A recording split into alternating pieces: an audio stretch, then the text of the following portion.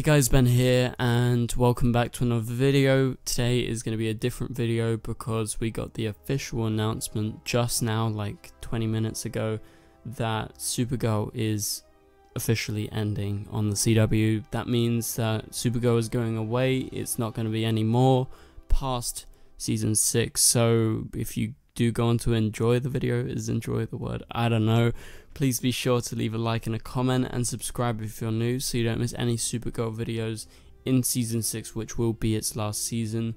So I'm reading off of an article from Variety, and they talk about, the decision behind the scenes as to why Supergirl is ending, officially, and why it's ending in season 6. So yeah, it's been officially announced. Supergirl is officially hanging up her cape, and in a joint decision, the CW and producers at Warner Brothers Television and Benoist Productions have announced that the upcoming 6th season of Supergirl will be its last. So we kind of knew this was going to happen at some point, but I was really hoping that it wouldn't happen this season, and considering that I believe they're contracted up to about like the end of this season, and then season 7 they would have to renegotiate their contract, which Stephen Amell did and Grant Gustin has done, because The Flash is moving on to season 7 and they plan to go on for many more seasons. That's what Grant has said.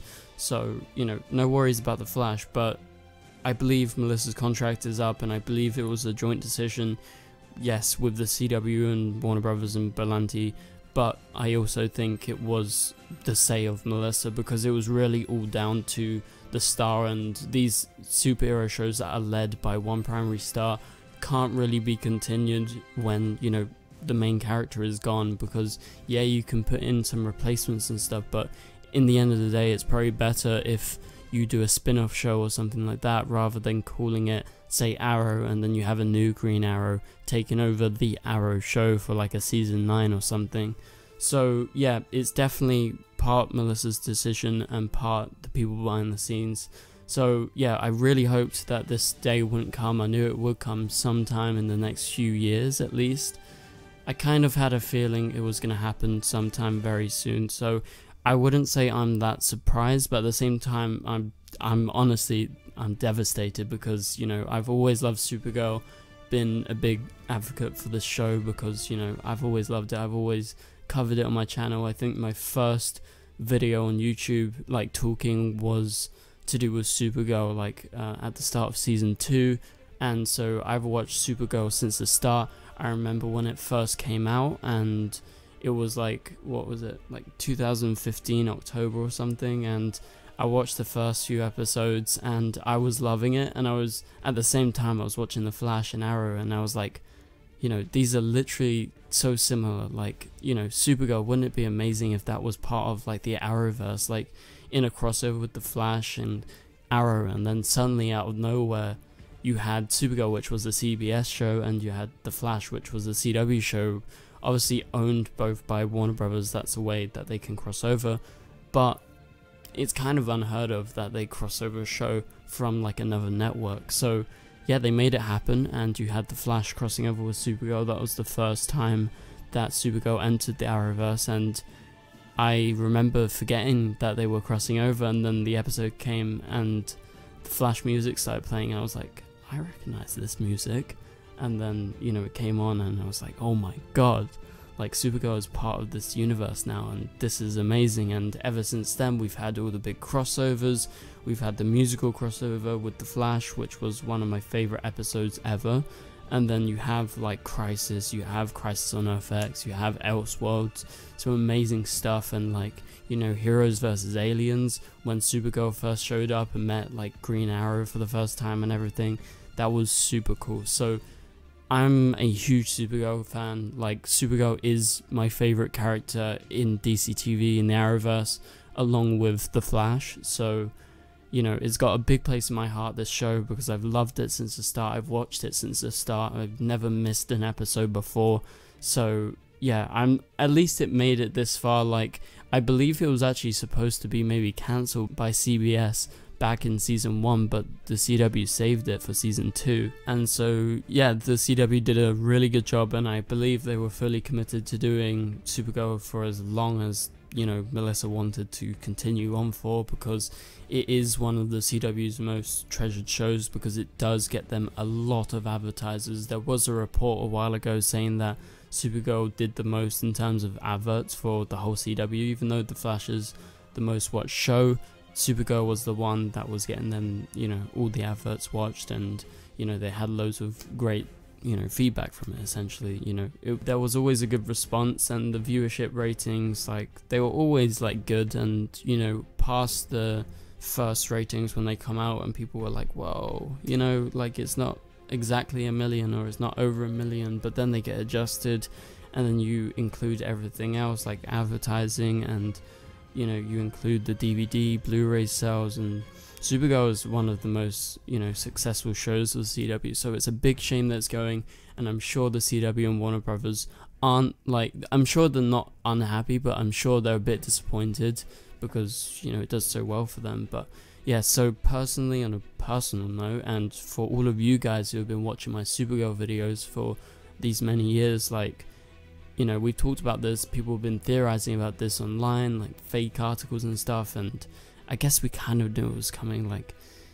but it wasn't because of any sort of backlash. It is because, like, a decision made by Melissa and the CW, and I'm presuming, and I don't want to make any too big presumptions, but I kind of got the feeling that with this pandemic and everything, with Melissa's new child, with all the restrictions, maybe they came together and thought, this would be a good time. Maybe we were thinking of ending it next season or something like that, but how about let's do it this season? Let's do 20 episodes, which is confirmed for this season, which is more than we were expecting. We were expecting 16 this season, so that's a piece of good news from this article. And so, maybe they just came to that decision. And I know all of us Supergirl fans are very, very disappointed, but at the same time I can see why they did it. But at the same time, I'm selfish, and I'm sure most of you guys who love Supergirl are selfish. We want this show to go on forever, and it's a big shame, I would say, which is my opinion, because I just love the show, and I wished it went on to like 10 seasons,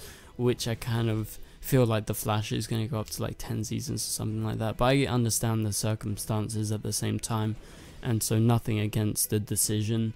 I just would have loved to see it continue onwards.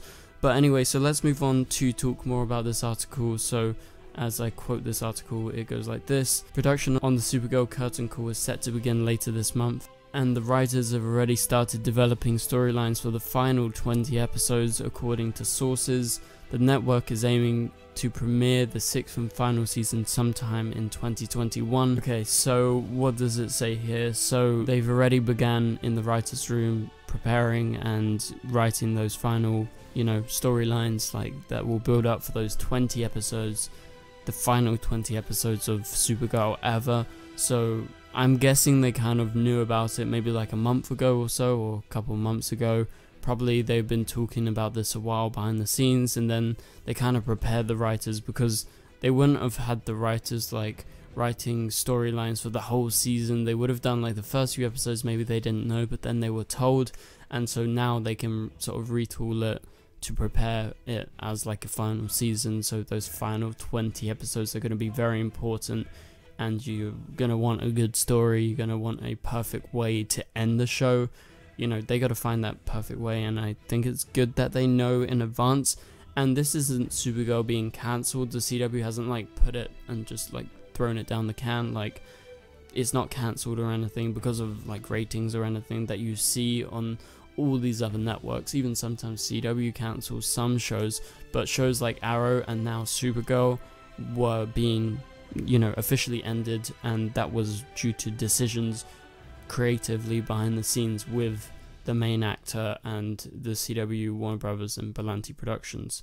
So yeah, it's ending with 20 episodes. So recently we were told that Supergirl was set to have 16 episodes for this season, but obviously that was prior to the knowledge that Supergirl would be ending this season. So they've added 4 more episodes, and like I said earlier in that other video like a week ago or something, that was a tentative sort of schedule. So now they've committed to more because they found out, oh, this is the final season, so we're gonna end this properly. We need 20 episodes, we don't want to do like 16 or something like that.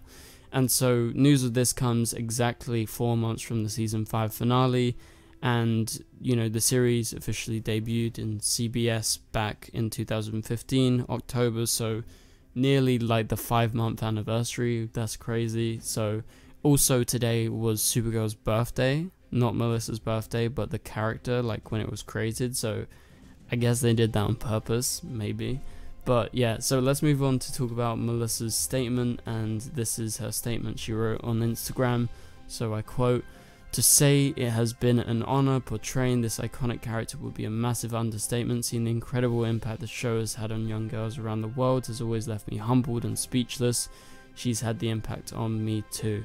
She's taught me strength I didn't know I had, to find hope in the darkest of places, and that we are stronger when we're united. What she stands for pushes all of us to be better, and she has changed my life for the better, and I'm forever grateful. I'm so excited that we get to plan our conclusion to this amazing journey, and I cannot wait for you to see what we have in store. I promise we're going to make one hell of a final season." So that was Melissa's statement, and I guess the last paragraph is very fitting, and it's kind of nice to know that they are planning a conclusion rather than cutting off short.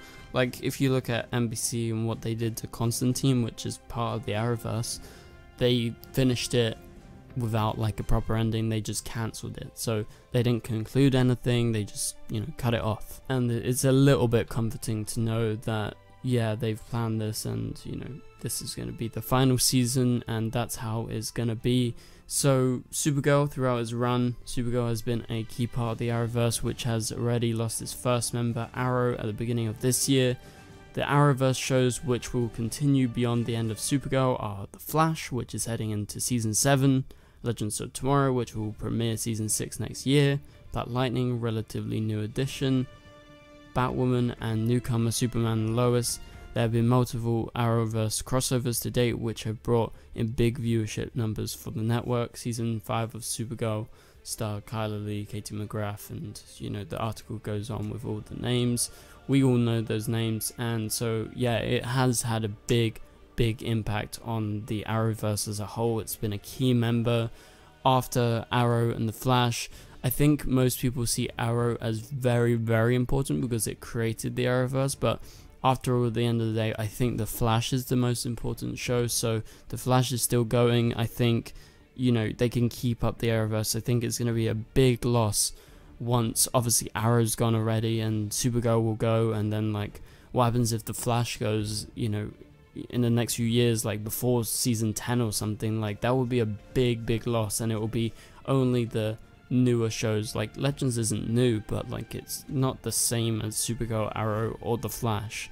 So Legends would be there, Black Lightning would be there, Batwoman would be there.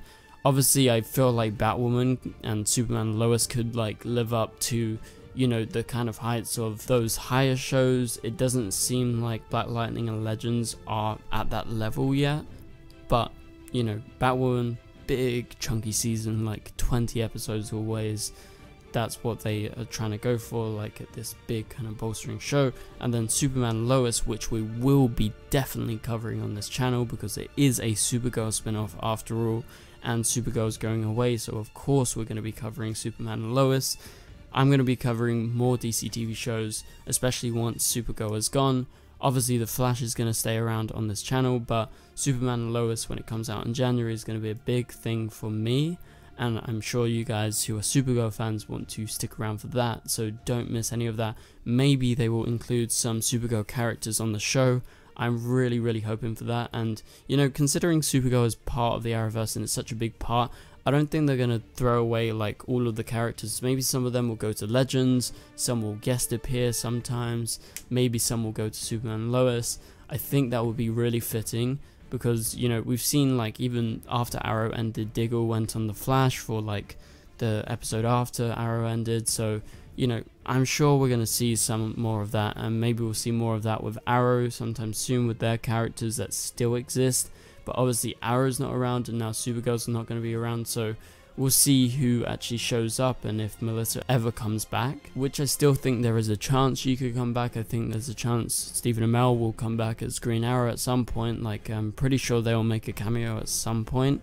I really don't believe they're just gonna like leave it forever. I think they're gonna, you know, definitely end the shows like they have, but I think they have such a big attachment. I think they can be persuaded to come back for maybe like a crossover for like 1 or 2 episodes or something like that, or even just a cameo. So we'll have to wait and see.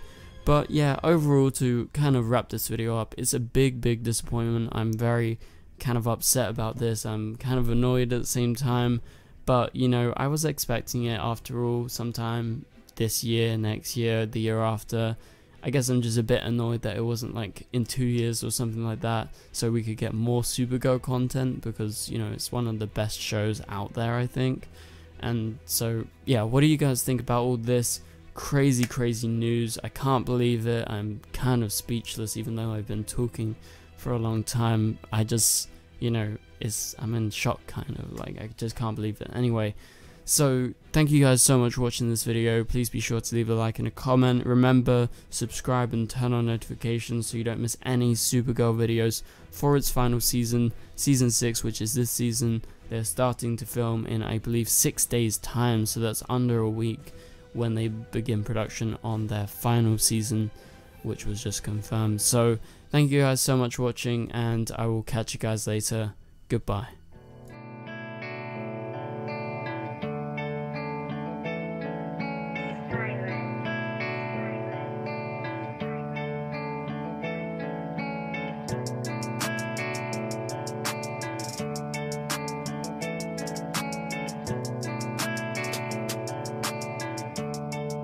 I see red.